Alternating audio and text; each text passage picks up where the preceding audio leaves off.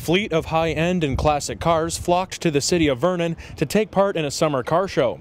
The show was organized and hosted by Hello Okanagan, a local YouTube show that focuses on topics and events that connect the people of the region. I wanted to ask people who live in the Okanagan what they love about the Okanagan, and one of the things that I've heard from a lot of people is their vehicles. You'll see more awesome exotic cars or classic cars here in the Okanagan more than anywhere else because of two factors.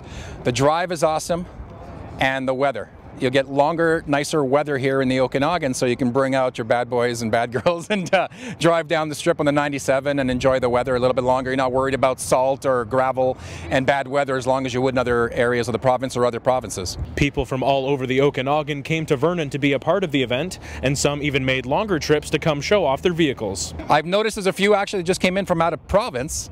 They heard about this little shooting that we're doing here, and it's actually pretty exciting to know people are watching Hello Okanagan, and they heard about our little car show, car interview, and they showed up. So we have everything here today: classic cars, exotic cars, some newer cars that people souped up and made them even better, and pretty excited to hear their stories and their passion. About 50 cars congregated in the old Canadian Tire parking lot, and the citizens of Vernon enjoyed the sunny Sunday afternoon looking at these classic and exotic cars.